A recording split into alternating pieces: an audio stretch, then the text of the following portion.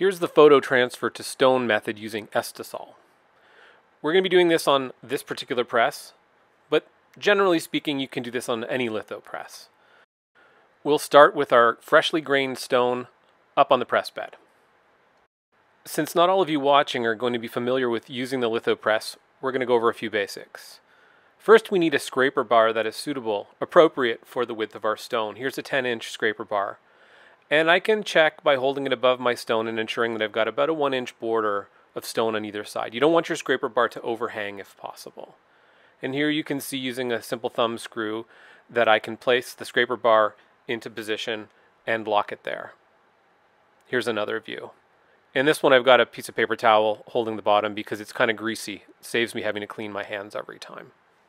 And speaking of grease, being careful to ensure that none of that grease ends up on my stone, I can roll the bed and the stone underneath the scraper bar to ensure that left to right I'm relatively lined up. So next, before we do any fun transfer stuff, we have to set the pressure. So I put a couple of pieces of newsprint on my clean stone to protect it, and then I grab a tympan that is suitably sized and place it on top of the stone, and roll the bed so that the stone is directly underneath the scraper bar. From here I'll engage the clutch.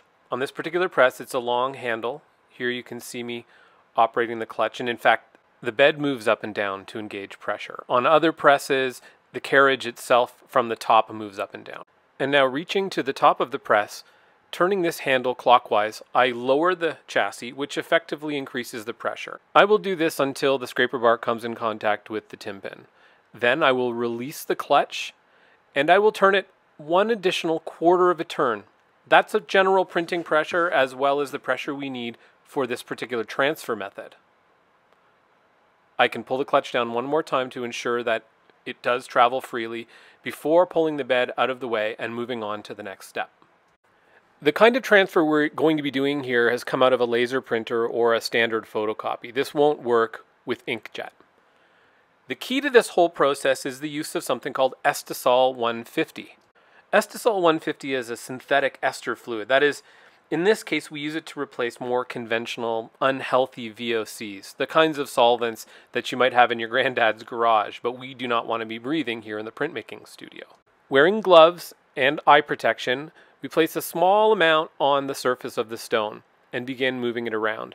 We don't douse the stone in this liquid. We don't want the stone soaking wet. We want to add small amounts at a time, as I'm doing here. I'm using a little cloth that was kept in a plastic bag with the Estisol, and we can use this cloth over and over again. You'll see as you begin to feel like you're running out, as the stone is getting a bit drier, you can add more Estisol. But again, we don't start with a large quantity, like 1/4 of a cup on the surface of the stone. We only put on enough to get started and then add more as we need to. Let's continue to watch this in real time.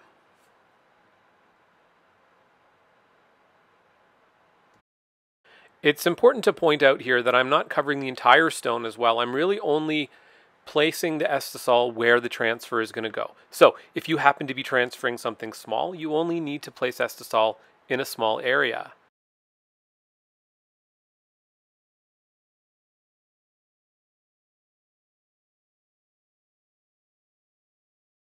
So next thing, we place our transfer face down.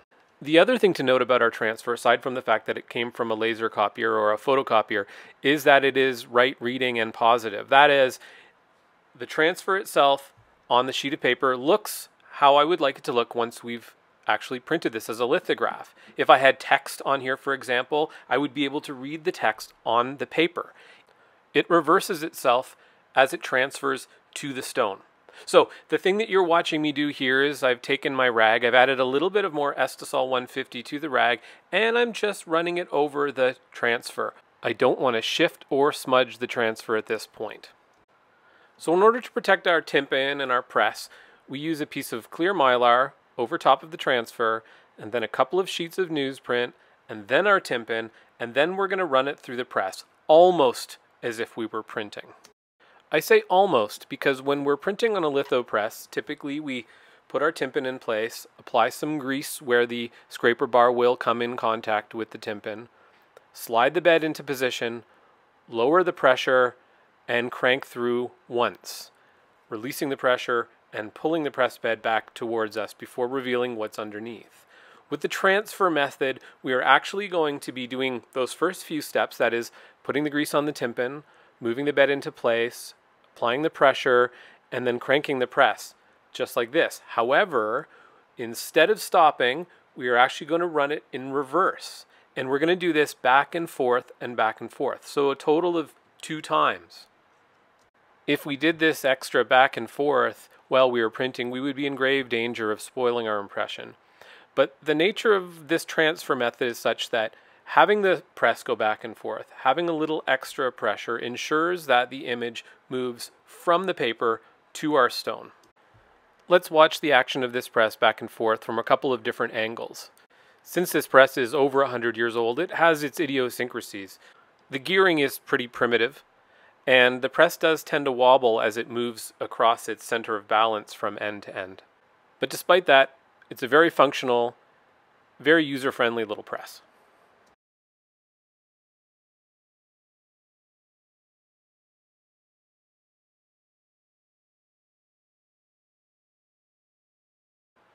Now that we've seen it go back and forth a few times and seen it from different angles, we are going to release the pressure and then, using the spatula, remove some grease from the end of the tympan and under the scraper bar and pull the bed back into its resting position.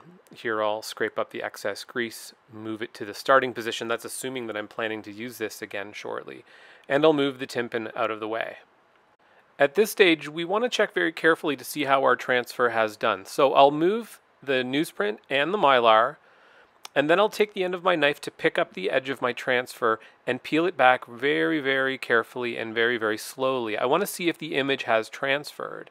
And we are in luck with our transfer here. It seems to have transferred really, really well. But if it didn't, I could lay my transfer back down. I wouldn't have moved it right off of the stone, but I could lay it back down and I could increase the pressure on the press slightly and send it back through. I wouldn't add any new Estisol at this point. Really, whatever is on there is sufficient.